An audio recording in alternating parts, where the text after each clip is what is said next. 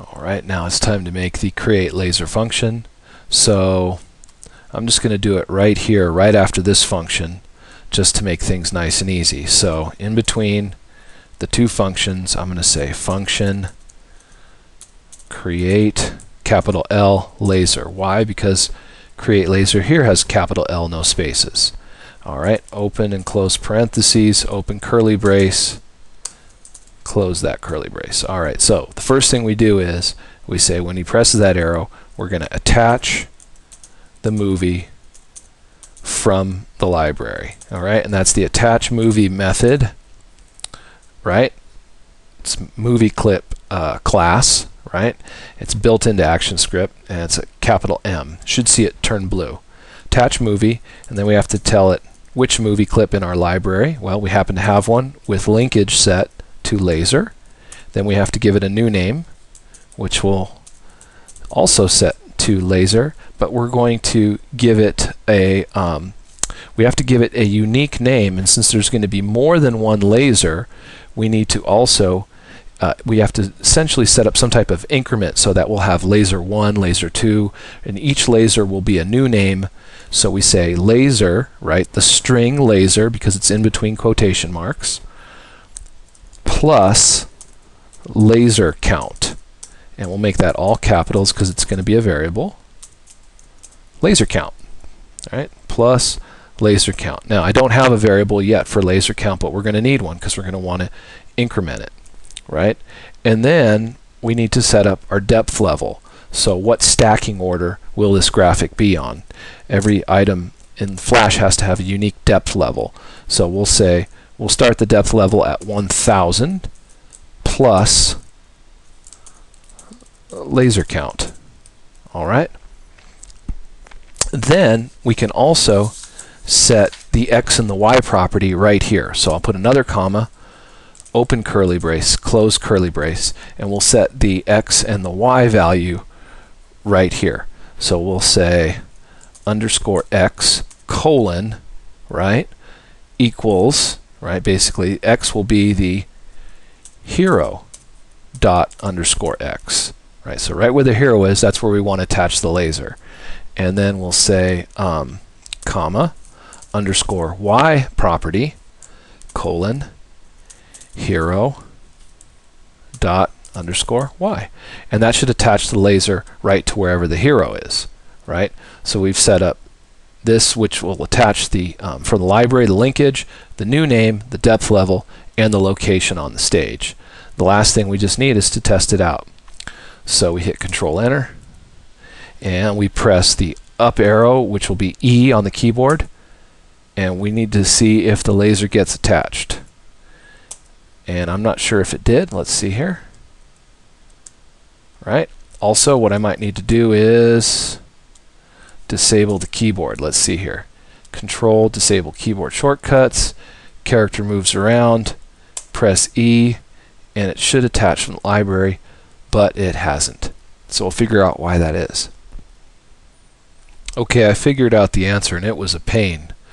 Why it wasn't working? Well, troubleshooting techniques. What I decided to do was I decided to go into where if key is down 68 and shot timer, create the laser and the shot timer. Well, why isn't it working? Well, I put in a trace statement saying trace, it works.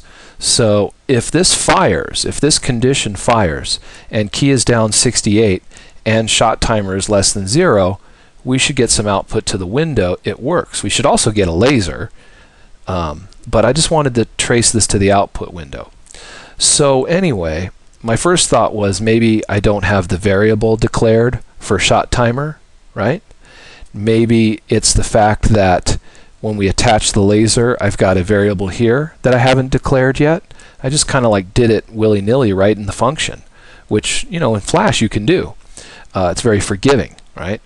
So what I did was I went up here and I created variables in my init function for laser count equals 1 and shot timer equals 0, right? And so now I hit Control Enter, and then I click on the movie to activate the movie. I move the character around a little bit. Then I press E, where I should have my laser, and no output to the output window here, and no laser. Boy, is that frustrating, right? And all of a sudden, I realize, guess what? How about the D key? Press D, and boom. There's the output to the output window. It works. And there's the laser on the stage. D. There's the laser. It's coming in right where I said it would come in, right? And, you know, son of a gun, it's the wrong key. So what we need to do is go back in and say, what key is that? So go back down to this hero key down function, open up my trace, and find out which one is the E key. So hit Control Enter, grab the movie, up, down, move it around. The E key is actually 69, not 68. So now that I know that, I can go in there and fix the code for the correct key. So if key is down 68, we're going to change that to 69 and create the laser, and now it will trace out. It works when I hit the E key. So now hit the E key, and I should get, it works, and I get the trace. I've got two traces, and it's much better. So now I can go in and I can comment out that trace or just remove that line. And I can go back to the key code and comment that out, but I'm going to leave it because I need it because it's helpful. Okay, moving along. So right now we have that working, and you'll notice a couple things about this laser here. Just want to continue this. Control Enter. I move the character around, right? And I press the E key, and the laser gets dropped. And there's a couple of problems here, possibly, and that is I'm going to want more than one laser. And each time I press the key, the other laser disappears, and there's going to need to be a lot of lasers, right? I want to shoot multiple lasers, so they keep disappearing, right? And the laser's also going behind the character.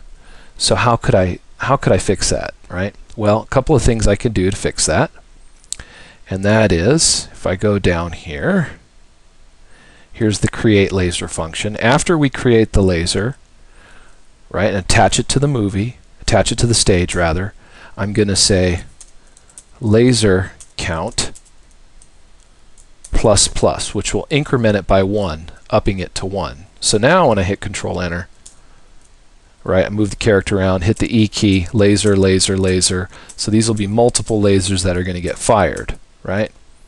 Great. All right. And then if I wanted to put the laser in front of the character, on top of the character, all I need to do is change the starting point. So I could change it to 10,000 plus laser count. And now the lasers should go in front of the character, and I don't know if you can see it, but now they're in front of the character, right? And so that's good. All right, when we press this E key, our laser needs to get shot, and the E key is supposed to be for an upshot, right? So that's going to be to shoot upwards. And of course you can see the laser is pointing sideways. So we're going to, when we need to press this E key, we're going to need to rotate that laser 90 degrees to point it up so that it can shoot up, right? So that's one thing. Also, since I press the E key, and that tells me the direction of the laser, when I press that key, I could also tell it the direction I'm going to want it to move. So I'm going to show you how I'm going to do that right now. So in the code, when we press the E key, right, if key is down 69 and shot timer is less than or equal to 0, create the laser. I'm going to pass it two arguments when we call the create laser function. So what I could do is I could say, well, 90 for a 90-degree turn, comma, and then I'm going to put in the word string rather, up, and that's going to tell me, you know, which direction I want it to go, right? So I can pass those to my function, the number 90, and then a second argument or parameter, the string up. So now in function create laser, I need to deal with that. So in the function, I'll say the first parameter is going to be the rotation, rotate, and the second parameter is going to give me the direction that I want the shot to go. So that'll say, so I put in there direction, right? So here's the rest of it. So now we've got these two things that are going to get passed. So when we press the up arrow, create laser, it's going to pass the first parameter 90, which is going to give me the rotation, right, into a variable called rotate essentially. And it's going to pass the direction, the string up, and that's going to be loaded into this direction. So now I'll show you how we proceed. Well, I'm going to go here. Next line, I'm going to say my laser, and I'll make it all caps. My laser, although equals laser plus laser count. Okay, so first of all, I make a variable called my laser and I equal it to the new name of the laser.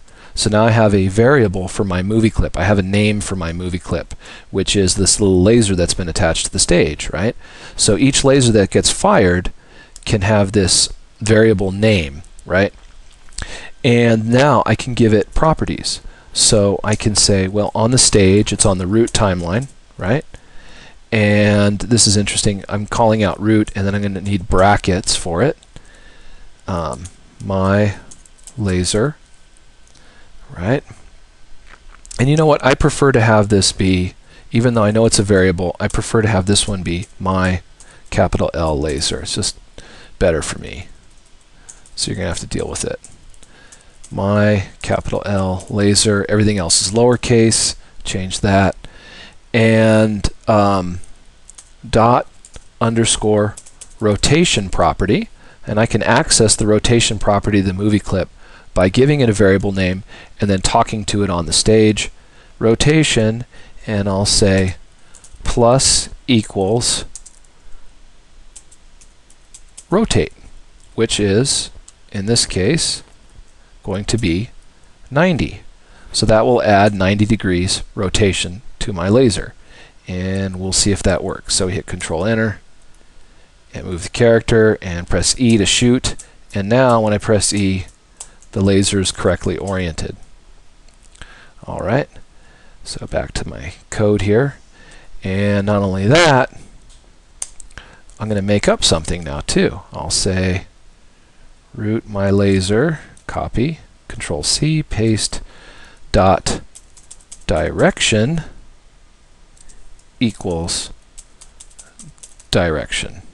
Okay, alright. And then, after that's done, we increment the laser, and then we say, one more time, paste, root dot my laser, or root my laser dot, and give it an its own onEnter frame handler, which will execute 30 times per second, and 30 times per second we're going to call another function called move laser, and that will move the laser, right? So now all we have to do is create another function to move the laser.